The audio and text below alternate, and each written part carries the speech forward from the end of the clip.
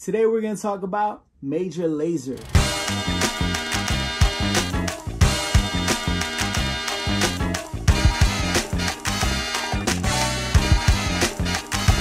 On the turntable, we got the Major Lazer X KidRobot figure. Standing at 7 inches tall, this Major Lazer vinyl figure was released by KidRobot on February 19th of 2013 to pay homage to the group's high-octane android super soldier mascot, who's also named Major Lazer. This figure was released in conjunction with Major Lazer's new album and world tour at the time.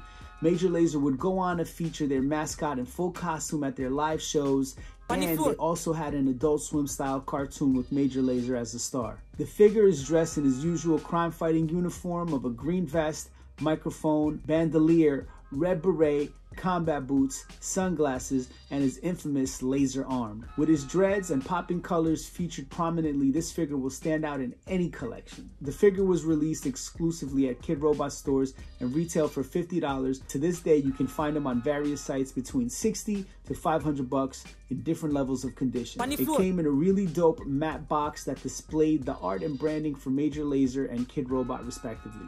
There's no information on how many of these were released, but if you know, leave it in the comments. Major Lazer was originally started by both DJ Switch and Diplo. In 2011, Switch left the group and was replaced by Jillionaire and Walshy Fire.